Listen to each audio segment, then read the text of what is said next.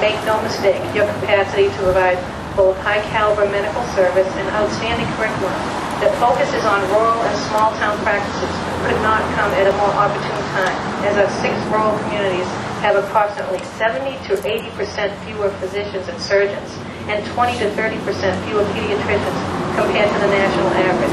And it is precisely the training that you are undertaking that can ultimately lead to more physicians opting to stay in medically underserved areas. Indeed, the American Medical Association has found that physicians traditionally practice within 100 miles of where they are trained. As for my part, in an effort to address the challenge of medical shortages in the state, I have championed an effort during the healthcare debate to permit hospitals to receive payments for the time resident physicians train in ambulatory sites such as physician offices, nursing homes, and community health centers. Rest assured, I will remain vigilant in ensuring that this is properly implemented. And just this past April, I joined with over 30 of my Senate colleagues in sending a letter to the Appropriations Committee requesting $330 million for Title VII health professions training programs, which provide scholarships and loan repayments to students who agree to work in medically underserved areas. You can bet I will be battling for these resources when the Senate considers this appropriations measure later this fall. Persistently striving to break down barriers to train in rural settings is an absolute imperative.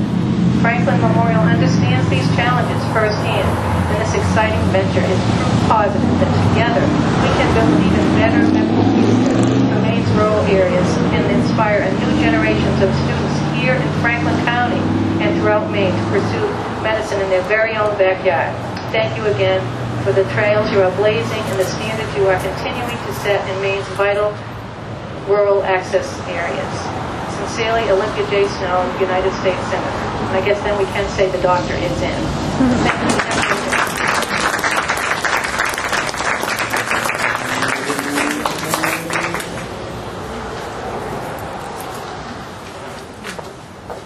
Thank you so much, Diane. I'd like now to introduce to you someone who's no longer a stranger to us, who's been with us well over a year and a half, and that is Rebecca Ryder, President of Franklin Community Health Network. Becky. Thank you, Terry. Well, I have the pleasure of actually reading the proclamation that will, I guess it is, anoint this house for the medical students. But before I do that, I would like to do a couple of things. First, we received today a letter from Representative Mike Michaud, and I'd like to read that, and we certainly appreciate him remembering us. The letter is addressed to me. Dear Rebecca, I am pleased to send my congratulations at today's dedication of the Medical School Partnership residence at Franklin Memorial Hospital. With a mission to provide high-quality health care, you tirelessly work to transform the healthcare system through patient-centered care. Today's celebration is just the latest example of that effort.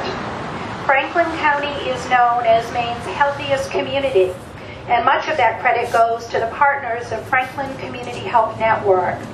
You are always on the forefront of technology and are always finding innovative ways to better serve the healthcare needs of residents of Franklin County.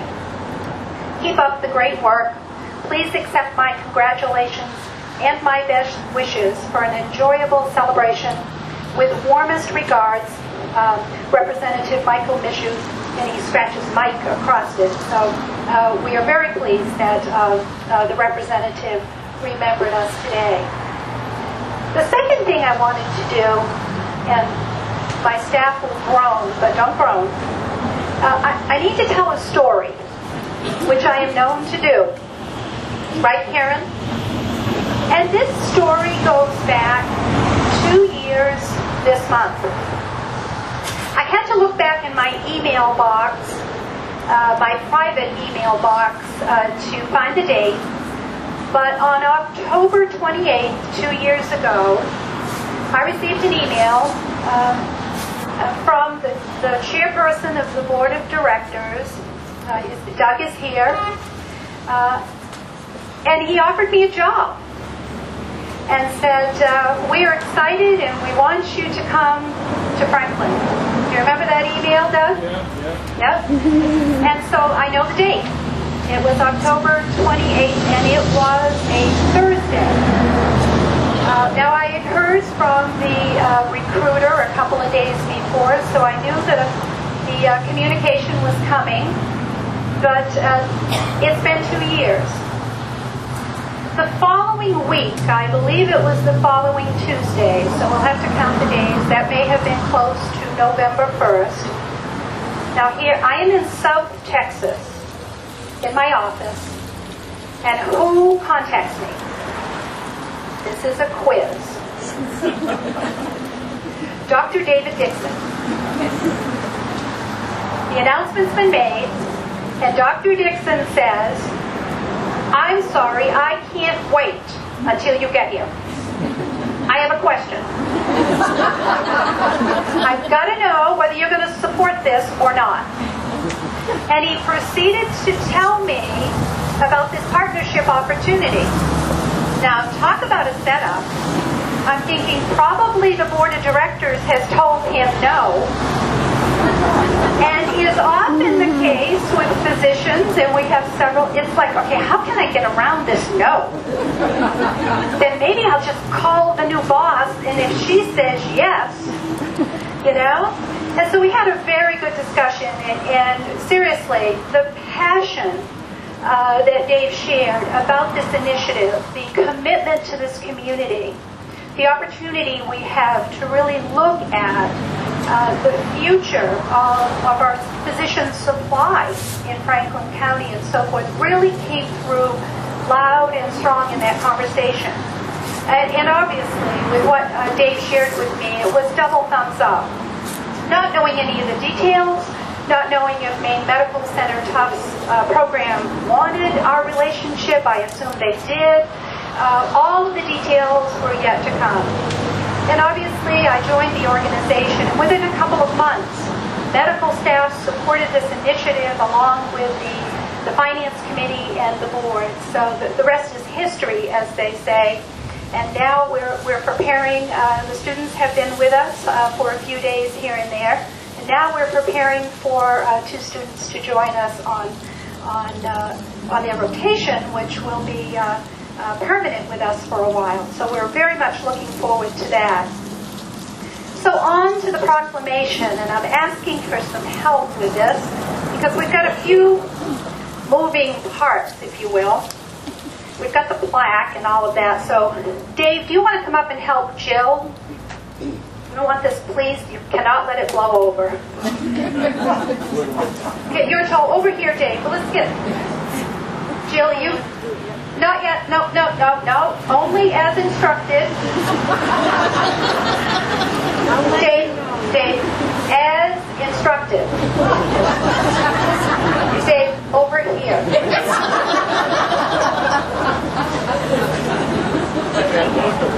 No, not yet.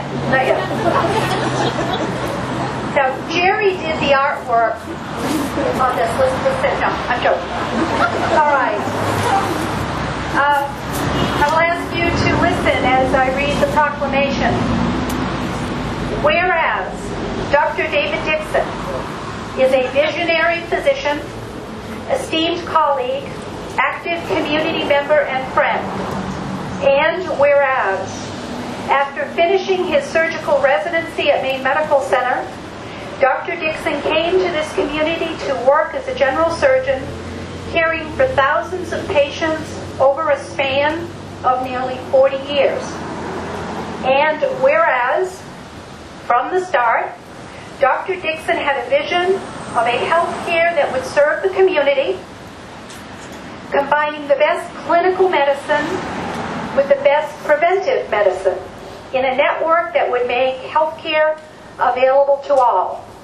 And whereas, originally that vision took the form of Rural Health Associates, one of the nation's first HMOs that employed physicians and physician's assistants who provided primary care to its members.